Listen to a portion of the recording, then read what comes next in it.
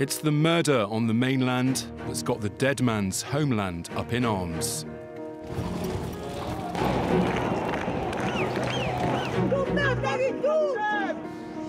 The killing of the jailed assassin and independence figurehead Yvan Colonna triggered often violent protests in his native Corsica and pushed the question of deeper autonomy high up the political agenda. Back in 1998, Colonna fatally shot a local prefect and was sentenced to life in prison for that crime nearly 10 years later. But by that point, he'd already got a firm following as a local hero of the nationalist cause. Hello and welcome to France in Focus. This week we've flown to a rugged and a restive island where calls for greater self-governance persist and where tensions have boiled over onto the streets. Corsica has by and large been French since 1769, but some here want the cord slackened, if not snipped altogether. And as you'll find out in this next report, uproar and upheaval have been part of island life for years. August 1975. A group of pro-autonomy militants occupy the wine warehouse of a former Algerian settler accused of being involved in a financial scandal. Over 1,000 gendarmes were sent by the French government to bring the standoff to an end. 2 officers lost their lives and 1 of the militants was injured. The episode heralded the start of a new era of Corsican resistance. Large numbers of Corsicans went to settle in France's colonies across North Africa and in French Indochina. And during the period of decolonization, this influx of former settlers back to the island meant that locals started to feel they were getting a rough deal and that they weren't being given the same financial handouts from the state that these former settlers were getting. 1 year later, Corsica's National Liberation Front was born. But before the creation of the FLNC, other islanders had already left their mark and strived for change. In 1736, the German adventurer Theodor de Neuhoff attempted to establish Corsican independence from Genoa, which had ruled the island for 5 centuries.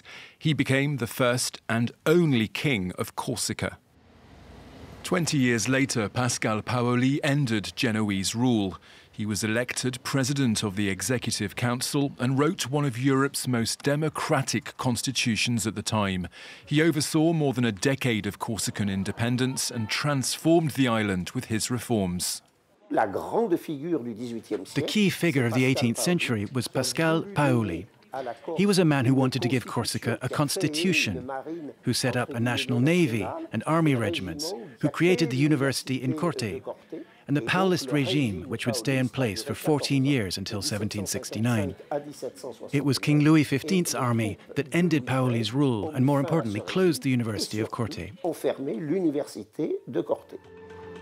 Just a few months earlier, Napoleon Bonaparte had been born in the city of Ajaccio. Like his father, the young general would come to worship Paoli and his ideas. But Napoleon's ambitions would take him far from his native shores and to the centre of French and later European power.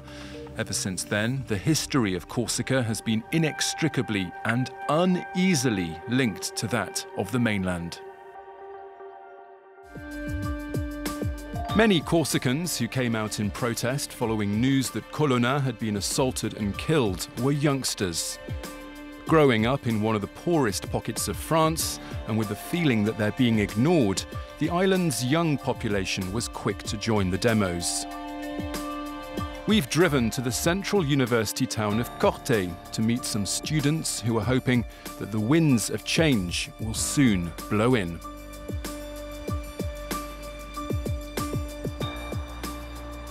From the front, the Mariani campus of Corsica's university looks like any other higher education institute.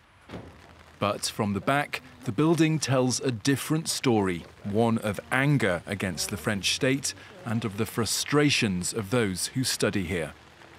Since the death of Yvan Colonna, the walls of this university have been splashed with anti-French slogans and images of the notorious hero.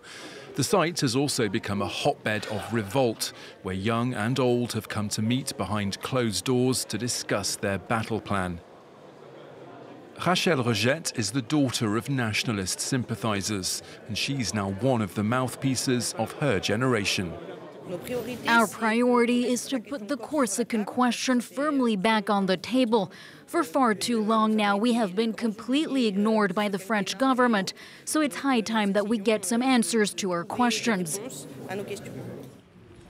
19-year-old Jean-Baptiste Jérônime often pops into the cafe over the road from the university with his friend Ange François. They're both in their first year studying education sciences. They're proud of their Corsican roots and identity and of their dwindling native language, which they prefer to use day to day.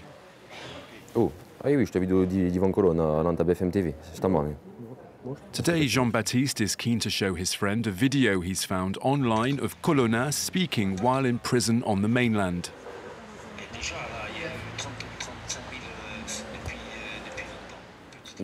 For me, Yvan Colonna represents Corsica. He died for the island, defending our ideals. Since 2015, we've been trying to have a discussion with the French government to push forward the Corsican question. Unfortunately, we've been forgotten about, and it's just sad that Colonna has had to die for our problems to be put back on the table. This push to have a greater say goes hand in hand with another battle, one that youngsters were fighting before Colonna was attacked and killed. As they put their heads in their textbooks, the island's students all too often struggle to keep their heads above water as well. With financial insecurity growing, many find it hard to pay their rent or fill their cupboards with food, a situation that's fueled tensions further. With youngsters pushing for change, and with many locals believing that their island should be granted more powers, we've come to meet a professor at the university campus in Corte to unpick these issues further. André Fergi, you're a professor of political science at the University of Corsica. Thank you for speaking to France 24. My first question is about the nationalist movement here on the island. It's been brewing in the background for years, but what's different about this latest resurgence of it? The nationalist movement is a bit out of practice in organizing big rallies. This one is quite unique in terms of the intensity and the frequency. There have been dozens of protests over more than 10 days, with surely more than 20,000 people. That's a lot for Corsica. There have also been several incidents that have caught the authorities' attention, even if we're speaking of just a handful of people, maybe 2 or 3% of protesters. Many here on the island are calling for greater autonomy. What would that actually look like? How far and how deep could it go?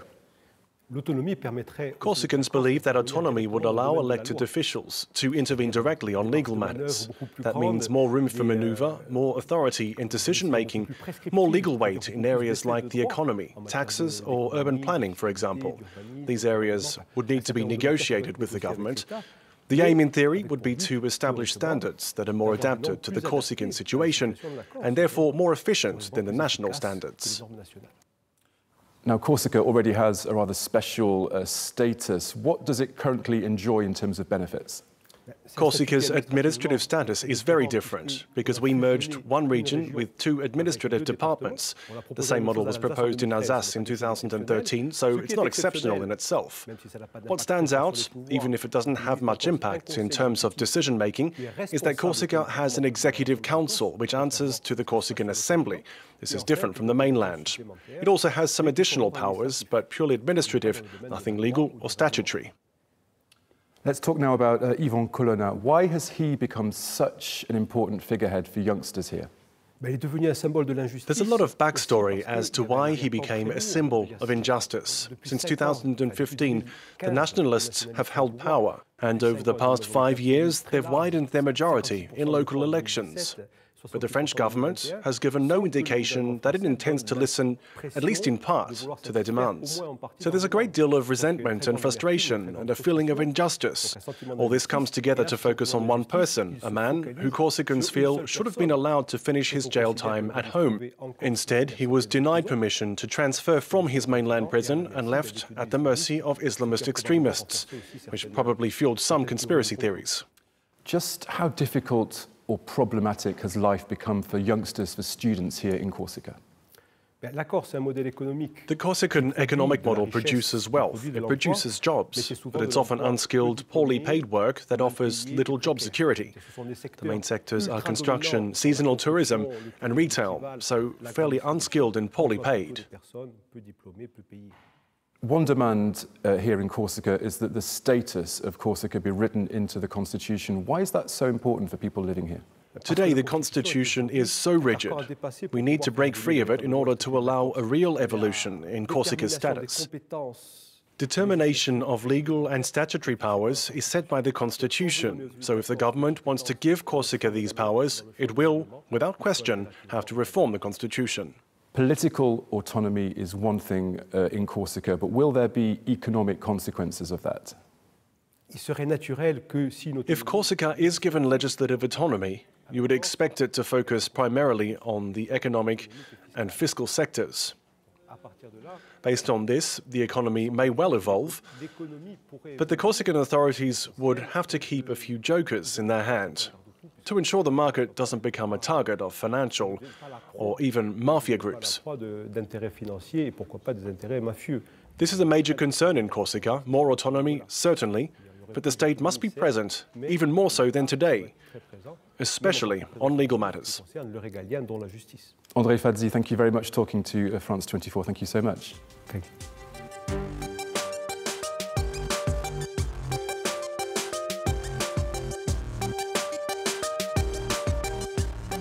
Well, that's all from me and the island of Corsica, but do stay tuned to France 24.